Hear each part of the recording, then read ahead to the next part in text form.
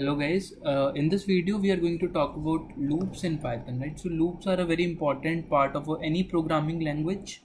So in general, what is the concept of a loop? It allows you to repeatedly execute a block of code while a particular condition is true, right? Suppose you want to walk 10 steps, right? So what you will do is you will have a condition that while number of steps is less than 10, you will walk a step, right? Walk one step, right? So this is a basic structure of the loop, while loop in any programming language. So what you have is you will have one initialization condition. What is my current step from where I'm starting, right? So while this number of steps is less than equal to 10, I'm going to walk one step, which basically means my number of steps will get incremented by 1.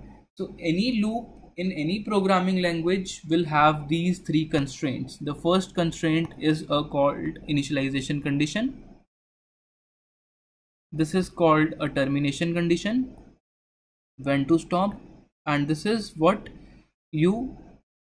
work you want to do.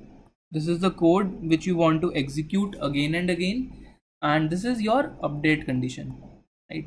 The same logic flow is depicted here, right? So once you enter the loop, it will check the condition. While the condition is true, you will execute a piece of code. This is the code which gets executed, and outside this block, once the loop is over, you will come outside this block, right? So we will write a while loop in Python. It will again have these three constraints: initial condition, the termination condition, and the update condition, right?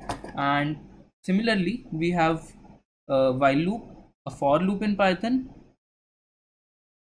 and something which is called a for each loop, right? We will also see what is a for each loop, right? So in this video, I'm going to talk about these three loops in Python. So let us get started. Okay, so let us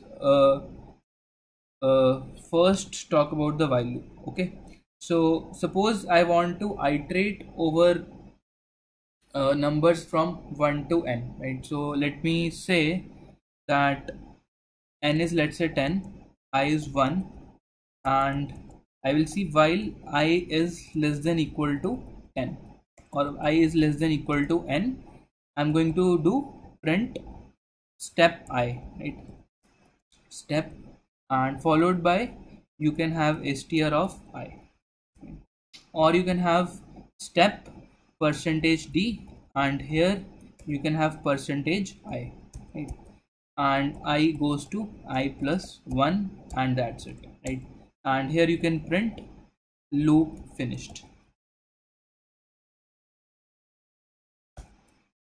So you can see the loop is going from step 1 to step 10, and this is how we write while loop in Python. And please note that there is an indentation of one tab at this side and also at this place. All the conditions, all the statements which come inside the loop will be indented by a one tab. Okay, and the same thing we can also do using a for loop, right? So let us also try to write a for loop.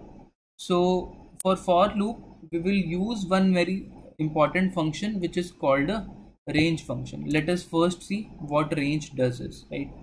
So let me just print the range from 1 to 10.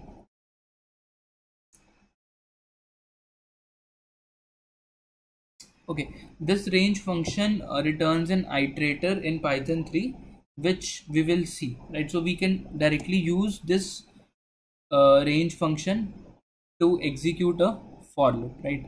So what we can do for I in range 1 to 10, let us do print I, and let's say the ending point is a comma, right?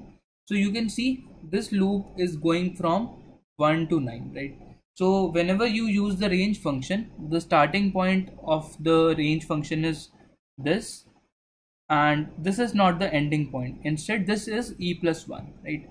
So if you are using a loop from s to e plus 1, then the output will be from s to e.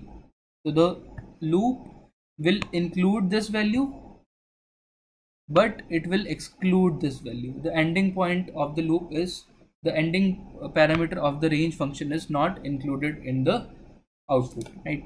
And if you want to take a jump, the third, you can specify a third parameter, which is 2. So you will see it is taking a jump of 2. It is going from 1 to 3, 3 to 5, 5 to 7, right?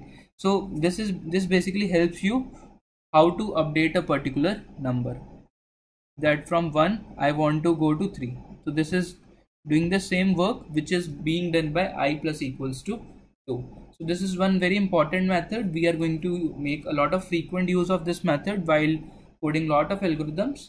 And now let us write one simple function to compute factorial of a number. Okay, suppose you have a number n, let's say number is 10, and you want to compute 10 factorial, right? So what you will do, you will have an answer equals to 1, and for I in range 1 to 11, you will multiply your answer with I, and here you can print your answer. So this is the answer of your 10 factorial, right? So remember, I have used till 11, but this loop will go only till 10. So this is how, using a for each loop, you can implement use this for each loop and using this range function. All right, so we will talk more about loops in the coming videos when we discuss strings, lists, and more stuff. So thank you guys for watching. I will see you in the next video.